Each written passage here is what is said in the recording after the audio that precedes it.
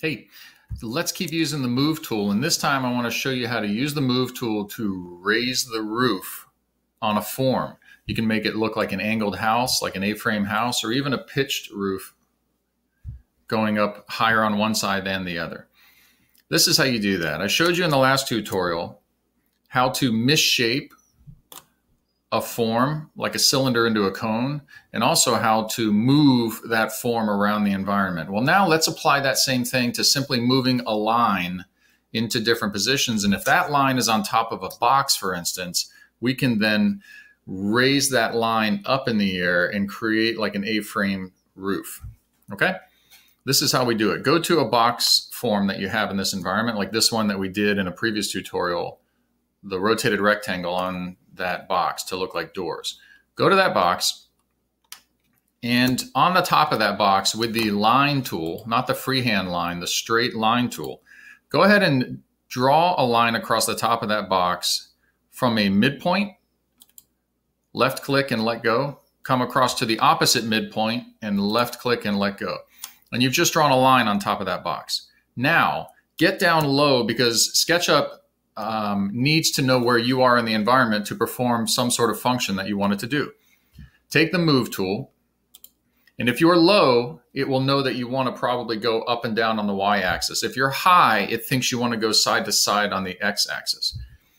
Go to the midpoint of that line that you just drew, left click, hold it, and look for on blue axis. And I'm going to also orbit around while I'm holding this so you can see it from the side.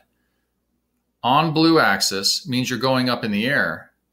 Now, in the same way that you can control any number of things about a function, your function right now is to move this line in the air. Let's define how high we want that to be. Right here it says right now 2 feet 3 5/16 inches. Why don't you call it like 5 feet? It knows you want to go that way. Now tell it exactly how far. 5 apostrophe, that's 5 feet. Enter. Boom. And now you have just moved that line up in the air from its starting point here on the top of the box, 5 feet. Cool. And that's how you can raise the roof on a house. Well, that's one way. You could also, since you move that line, take this line with the move tool and move it up in the air. If you wanted some irregular shaped house, like flat over here, coming down there, or a little higher here than it is there. All you're doing is moving lines, okay? So you can make really any shape you want. In fact, if you grab an end point, this could distort the entire house. If I grab this corner and moved it out here, I wonder if the whole thing would get distorted. Let's see. Yep. So it's kind of like origami, folding paper. This entire environment becomes elastic.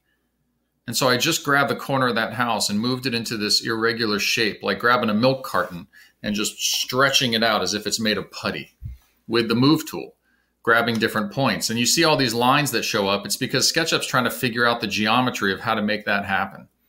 It's cool.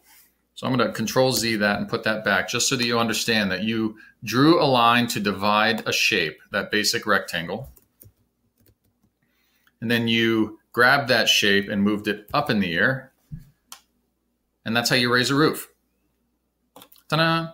Well, what happens when you actually